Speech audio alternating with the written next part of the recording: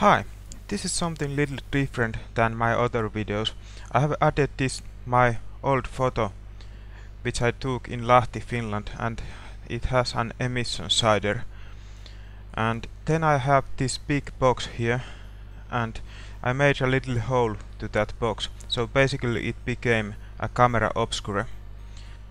The dimensions of that box are just my pure imagination, so it's highly possible that it don't just work. The hole can be too big, or the back valve can be too close, or maybe cyclists just can't do this kind of photography.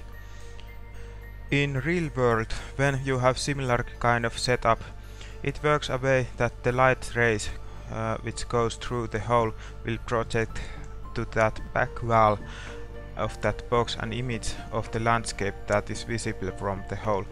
I hope that makes sense. So the question is how physically accurate Cycles render engine actually is. Is it possible in Cycles to do that kind of photography? That's what we are going to find out soon. So no cheating, just pure experimenting. Let's see what happens with 10,000 samples.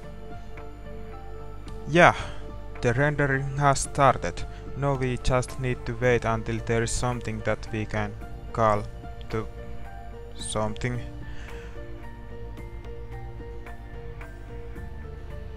Okay, it's clearly sure that there is actually happening something that was expected. I already can see some sort of picture forming into that back wall.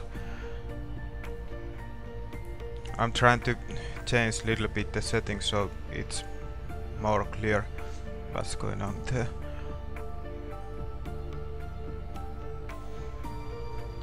The settings I changed were the color settings in Blender Scene tab.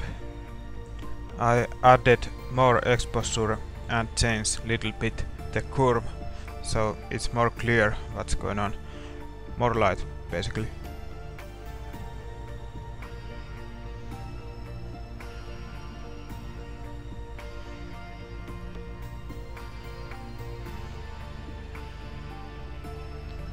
Okay, now we are reaching the 10,000 limit and I think it's not enough for us. I'll change the setting to 50,000 samples. Also I'm going to speed up a little this video playback so it's not going to be so long video. Now at this point you might have noticed that the picture is actually upside down. Of course there is a reason for that, and it's very logical and simple after a little bit of thinking. The reason is that light always goes straight line, so if the light goes through that little hole, it has no other way to express itself than just going like that and form the mirrored picture.